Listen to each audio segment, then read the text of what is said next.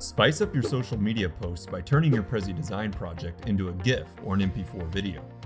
In the Prezi Design editor, use the toolbar on the left to add new content to the canvas and customize it in the settings panel on the right.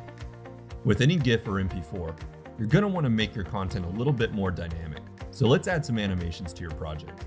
To animate your content, just select it on the canvas, then choose Add Animation in the settings panel over here.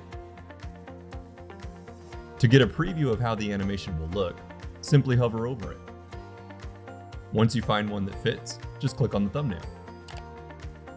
You can then adjust its duration, add a delay to have animations play out in a sequence, and set the distance for some of the entrance and exit animations. Then click here and use the drop-down to select how the animation will play out. You can find all the animations you've added by selecting Animation Overview over here, and preview the animations by going into full screen mode here. Once you're ready, select the download option in the top right corner. Then, select whether you'd like to download your project as a GIF or an MP4 file. If you're downloading a GIF, first choose the size from the drop-down, and then set the frame rate.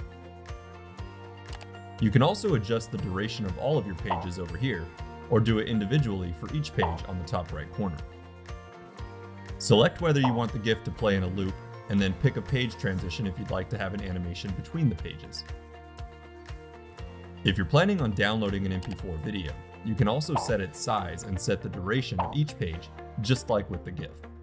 Select Preview to have a look at the final result, and click Download to save the file on your computer. And that's all there is to it. Go to Prezi.com and start creating your own animated GIFs and videos today.